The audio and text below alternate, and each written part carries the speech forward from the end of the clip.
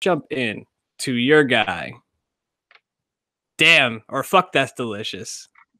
Action Bronson. That's the one, dude. What a guy.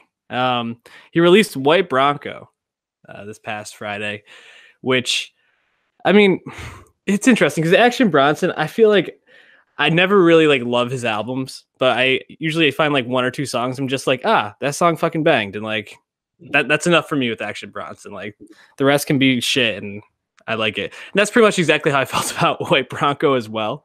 I think the line I wrote down was overall it's like a classic Action Bronson album, but not a classic album, which just says everything I think you need to know about him. What was your take after a couple listens?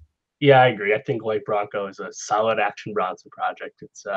It definitely comes across that way. It's a short run time, right? He's kind of put it on Thursday, not even Friday. You know, just kind of threw it out there. Did press like a week beforehand. Didn't really talk about that much, right?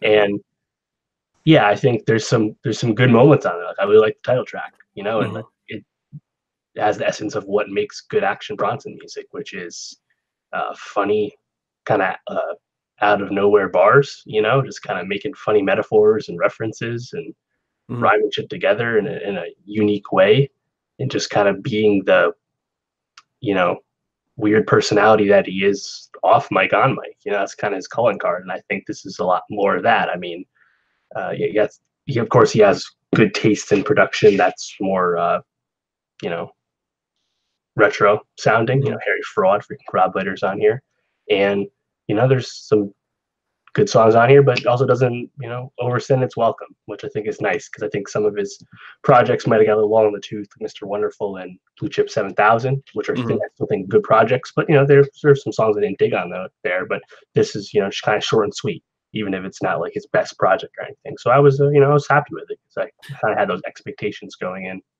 Yeah, I'll give those 20 to 26-minute albums a listen every time. That's nothing. It's lightweight.